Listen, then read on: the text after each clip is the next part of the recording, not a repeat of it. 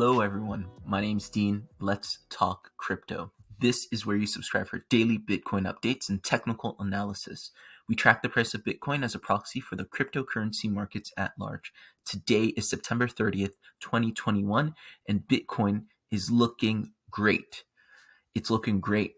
Yesterday, if you're subscribed to this channel, you'll know that I pointed out a plethora of Wyckoff accumulation ranges, okay? This has been a huge bear trap. It's been a huge bear trap, right? And right now we're looking at the latest Wyckoff accumulation that Bitcoin's in. We're on a small time frame. We're on the 15-minute time frame, just so we can see some detail. And I've drawn out, or I've marked up this range in the style of Wyckoff's accumulation schematic. Okay, you see your primary supply, your automatic rally, your secondary climax, multiple secondary tests, right? These are the places where the composite man, if you're not sure what that means, please just look it up. It'll take you 2 seconds. Google composite man, Wyckoff. But essentially you're testing the bottom limits of this range, seeing how low can it go. And one major aspect of the Wyckoff theory is volume. Okay, so I'm going to enlarge our volume bars so we can see. Let me see if I can enlarge this. Okay, yeah, let's just take off our other indicator for a second so we can see. And the volume is important. Why? Because essentially the idea is they're trying to exhaust the selling pressure. They're trying to exhaust supply. So a successful Wyckoff accumulation, you'll see decreasing volume, as you see here. Let's get our arrow out. It's in here, I think. Yeah. So you should see decreasing volume, which we do. And that volume should be selling volume, okay? And some people think erroneously that, oh, we want high volume all the time. That's wrong. Because if we're in a downtrend, which we're in, right? You want it, and if you want the price to go up, you want volume to decrease. That means the selling pressure is decreasing, getting ready for, some increased buying pressure. So right here, every single time we tested the bottom of this range, and we tested it 1, 2, 3, 4, 5, 6. You can call this spike 7 multiple times. This was a heinous Wyckoff accumulation, very scary for people who were long, because it seemed as if we were going to break this bottom support. But if you pay attention, look at the volume. The first volume bars were high selling pressure, then lower and lower and lower. This means that the whole idea behind this Wyckoff accumulation is the composite man, the perpetrators, the market makers are trying to get people to sell their coins, sell their assets. And if there's less selling volume, if there's less volume, that means they've exhausted all that selling pressure. That's when you get to the spring. Basically, when they've exhausted all the selling pressure, there are no more sellers to be relieved of their coins. Then they go into the markup. That's the spring phase. And this was the bottom. And this is when we said, 40K is the low. Go look on the page. You'll see the history of our calls here. I'm not saying that we've been 100% correct, but we did say that 40K thereabouts was the low. I didn't necessarily see this Wyckoff accumulation, but I was looking at other indicators. I was looking at other price action to say 40K was the low. Okay. But you see, we finally broke out. Yesterday, we were here. We retested, right? That's normal. After a breakout, you want a retest. And some people don't seem to understand that you always have to retest breakouts. So upon this retest, even, very capable technical analysts were saying, oh, there we go again. As soon as we go up, we go back down. No, once you break out, and you broke out of this long accumulation, this descending channel, you have to retest it. And we did very well. now you go up, and it's basically we're going to test the tops of this range. Whether we break out of it or not is another question, but we're going to test the top of this range. So longing Bitcoin here, longing Litecoin or whatever to the top of the accumulation range is a smart trade, not financial advice. Right now, specifically, we are affecting, or we're performing an ABC correction after. So the C is going to come down here somewhere. ABC correction, right? 5 waves up. You get A waves, A wave, 5 waves, B waves, B wave, 3 waves, C wave, all the way down. The C wave is going to be 100 to 123.6 of the A wave. So it can end up here, it can end up here, right? So if you measure the A wave, you should see it. Sorry. The A wave, if that is 2.43%, C is coming according to our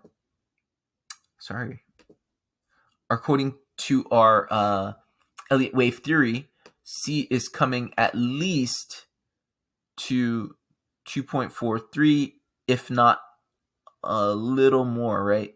A quarter more. So what would that be? Like 3 or something like that, thereabouts, right?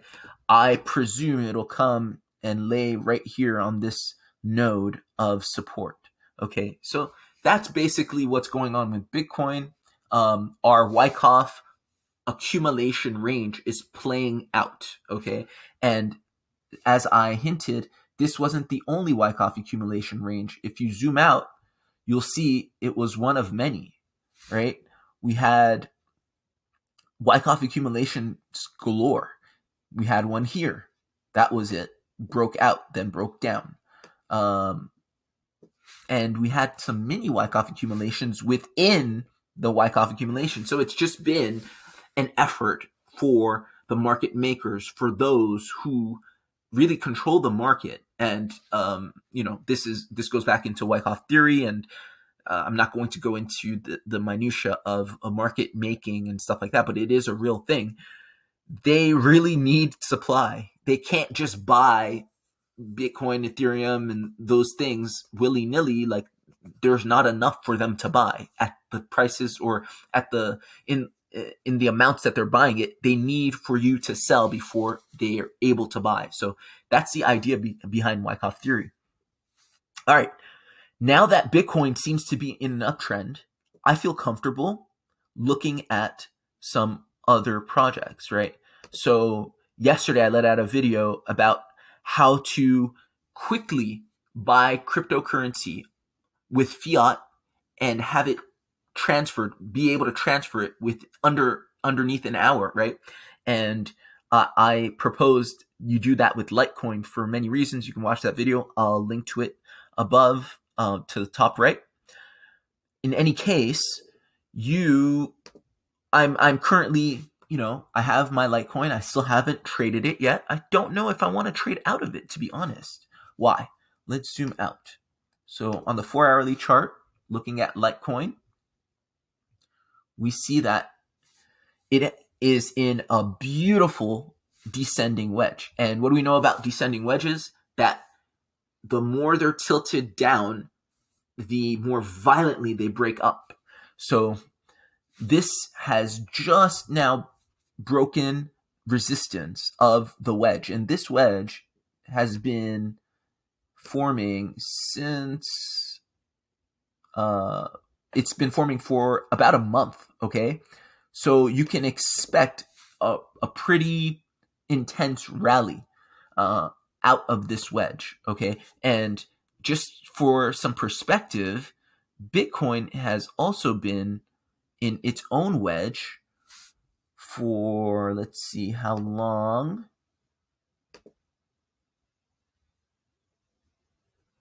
For a little less, about 23 days, okay? So Litecoin's just been really beat down, okay? And when you're trying to look at assets that have the most likely upside, you want you want to look at the most distressed assets. And I'm going to be honest with you, Litecoin has been underperforming like egregiously this bull run. But the chart just looks really good. And just, high time frame, 4-hourly chart, it looks very tradable. Okay. So that's my idea, buying on the breakout or the retest. We're at the breakout. So anytime now or at the retest, I imagine we're going to get up here, find resistance, come back down for the retest, and then go back. And then just looking at Litecoin as a longer term trade. This is the perp chart. Looking at it as a longer term trade, you can see that it's 52-week range. It's low in its 52-week range. Basically, it's nowhere near its all-time high. It's nowhere near. It's basically underperformed. That's basically the idea of looking at that 52-week range. So that's Litecoin. I mean, everything basically is going up, but you do want to look at those things that are most distressed, I believe. I think that makes most sense. Something like IOST, I don't know. Let's see.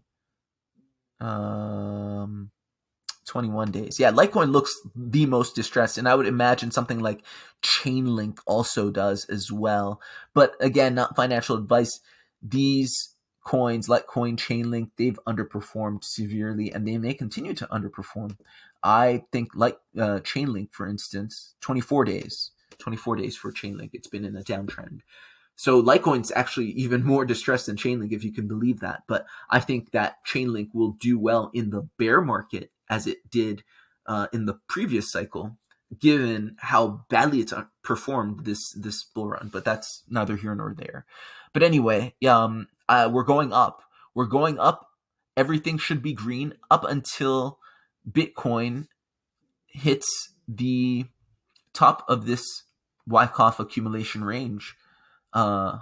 So you see this big green candle. We should see another big green candle here.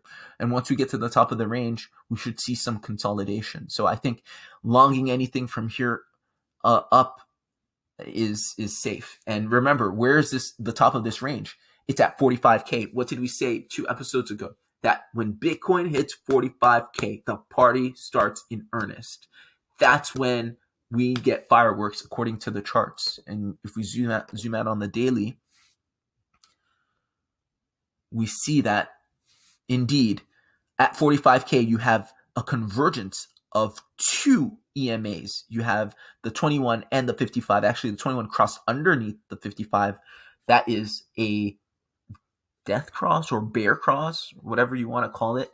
But it's heavy resistance at 45. So all I'm saying is that it's going to be some doing. We're going to need some sort of accumulation, some consolidation at the top of the range. But once we breach that, if we do, it's smooth sailing. It's clear skies pretty much from there on out. I expect all-time highs imminently. So that's Bitcoin. We still have some strong bullish divergence on the daily time frame. That's never changed. It's always been I've noted that for some time. So let's take a quick look at what our vital algo indicators are showing us. Just to find some confluence, we'll go back into the 4-hourly time frame. Okay, just taking a second to populate. And here we go.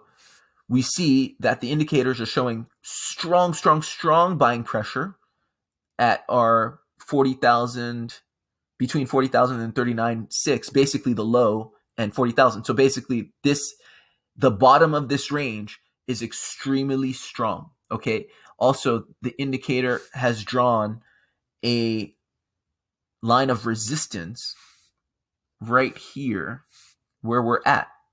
Okay. So this actually will be strong resistance at about 43,382. The indicator showing that there's strong resistance there on the 4-hourly chart. Let's see what it looks like on the daily, because the daily we just saw it was at the top. So yeah, on the daily, that's a little higher.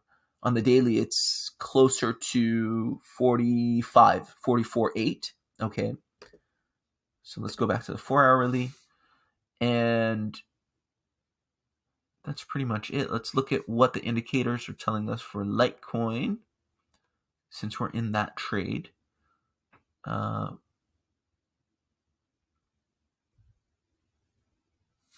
give it a second to populate.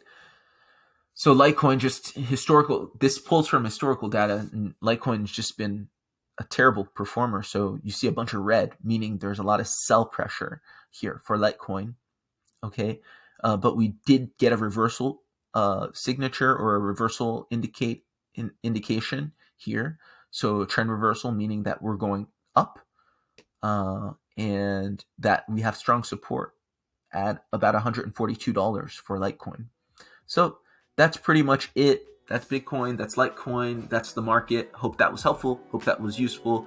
Like, share, subscribe, and I'll see you guys tomorrow. Bye.